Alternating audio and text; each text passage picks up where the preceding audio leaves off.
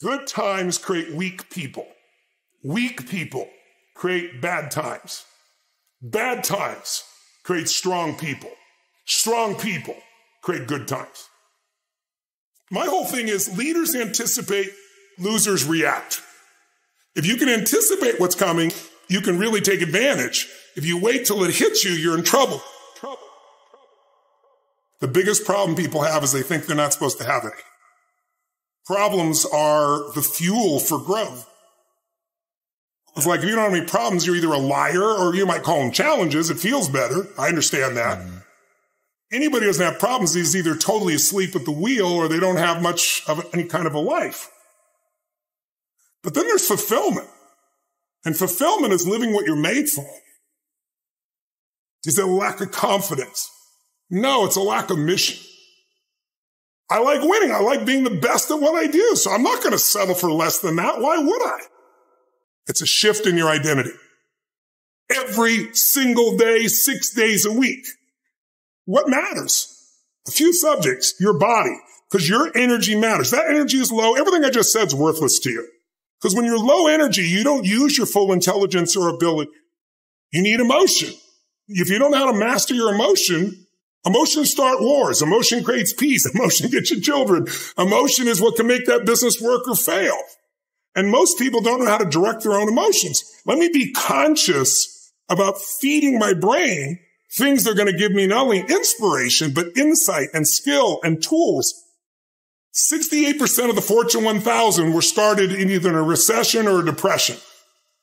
Well, the first skill you got to master to be great is the ability to recognize patterns. When humanity recognized the pattern of the seasons, the whole world changed.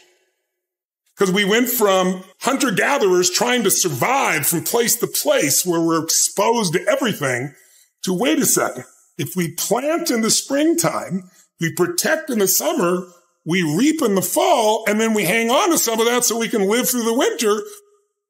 That created communities for the first time, and then eventually cities and states and countries.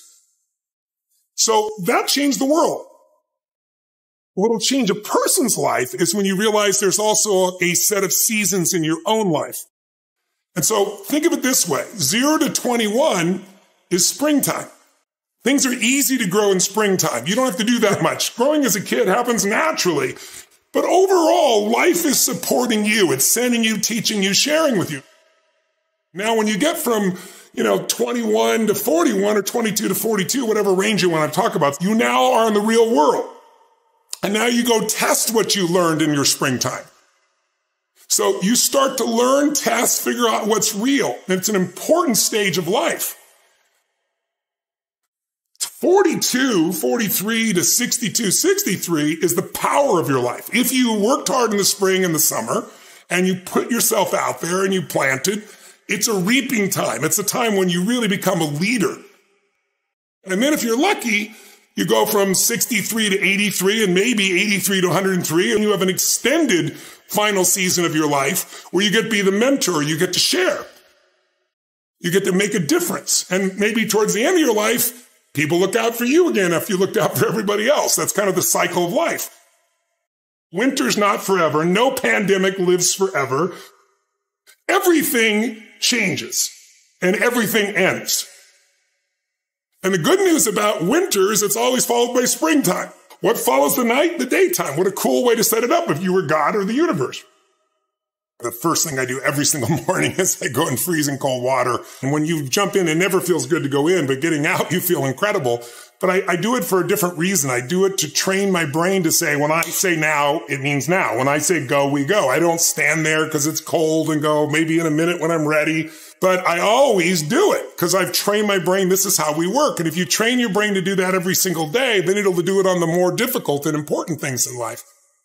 But the essence of it is I changed my body radically.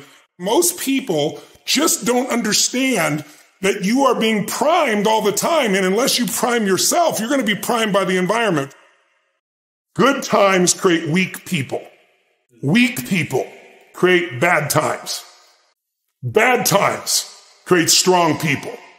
Strong people create good times. Create good times.